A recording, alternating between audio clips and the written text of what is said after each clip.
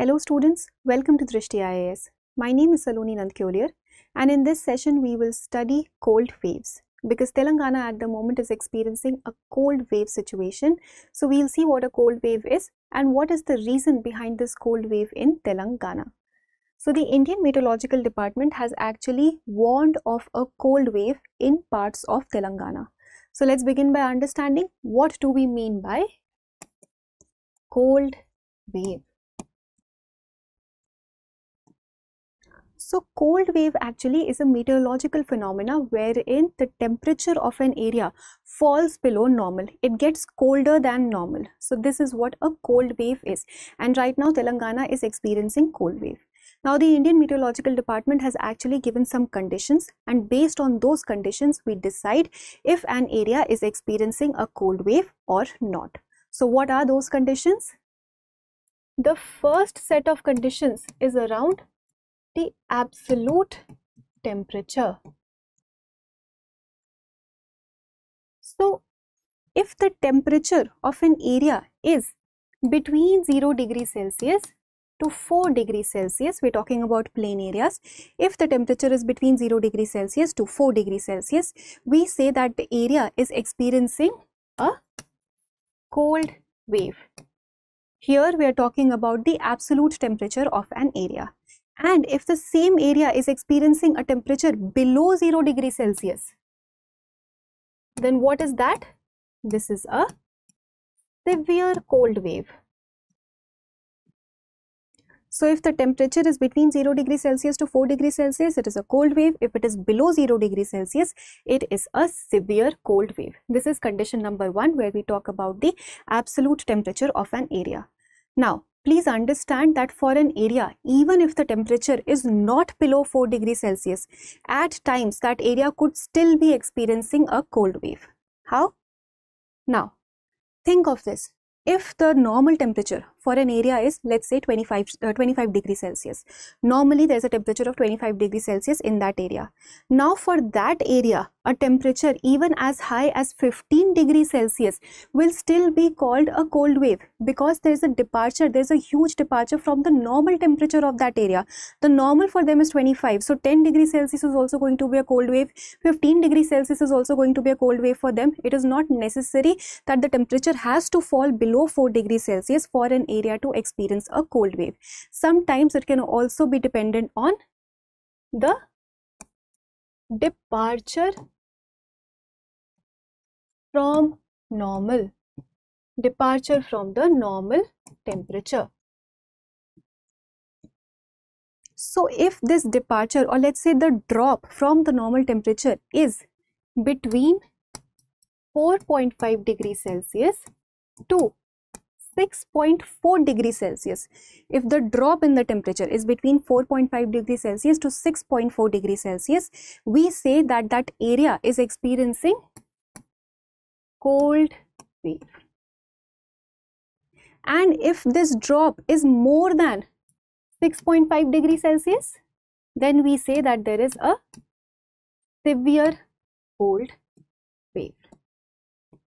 So even if the temperature is not below 4 degrees Celsius, even in those cases, some areas can still be experiencing cold wave or severe cold wave, because there is a huge departure from what? From the normal temperature of that area. So these are some conditions that have been decided by the IMD, and when these conditions are met, we say that cold wave is present in an area, or a severe cold wave is present in an area. And right now Telangana is experiencing cold wave. Parts of Telangana, they are experiencing cold wave. Now, a characteristic about these cold waves is that this is far more common in northern India in comparison to the southern part. North India sees more cold waves in comparison to the southern parts of the country. And one of the possible reasons here is the proximity to the Himalayas.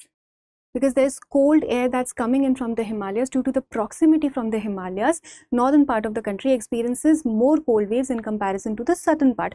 Occasionally we do see cold wave in southern parts also. That is what we are witnessing in Telangana at the moment, but normally it is more in the northern parts in comparison to the southern part. One reason is the proximity to the Himalayas. Then western disturbances are another set of reasons. These western disturbances also carry cool air with them, and because of them also the northern part of the country stays cooler in comparison to the southern part when it comes to cold waves. So the cold wave situation is more prominent in northern part in comparison to the southern part. And then the air is also dry. So when the air is dry, which means that there is lack of humidity or lack of moisture, the air remains cooler. Because moisture, what does it do? Moisture actually slows down the cooling. So dry air will be cooler. Dry air is cooler than the moist air, because moisture slows down cooling, and we see dry air situations more in northern parts of the country in comparison to the southern parts. So North India prominently, it has more cold wave situation, but southern India also witnesses it.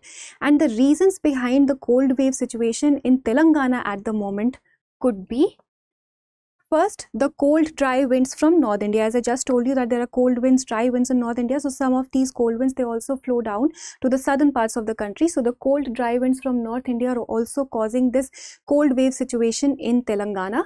Then we have clear skies. Clear skies, what do they mean? That there is a lack of clouds. If this is the ground, the skies are clear, then by the phenomena of radiative cooling, the surface is going to stay cool because there is no blanket of air. There's nothing basically to trap the heat.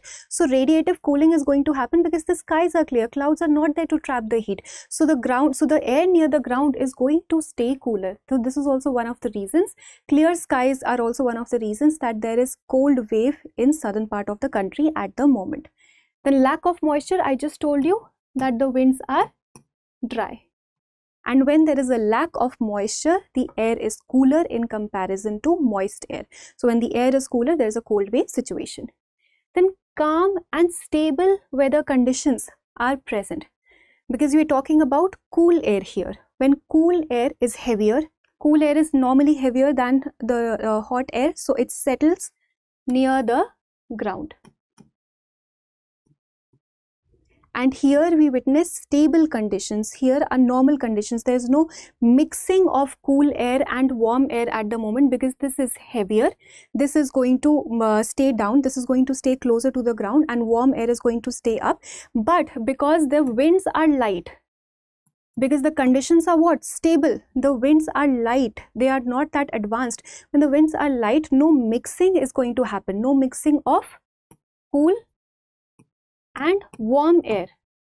Cool air is going to stay below and the warm air is going to stay up, and no mixing is happening here because the winds are light, because the conditions, the weather conditions are calm and they are stable. That is why also this area, the region that is closer to the ground, is going to stay cooler in comparison to the areas that are above. So that is why we see a cold wave situation. And then right now there's a seasonal transition into winter. We are already moving into the winter, so naturally more cold waves are expected at the moment. Temperature is going to fall down. So this is also one of the natural reasons because of which we are seeing cold waves in southern part of the country as well.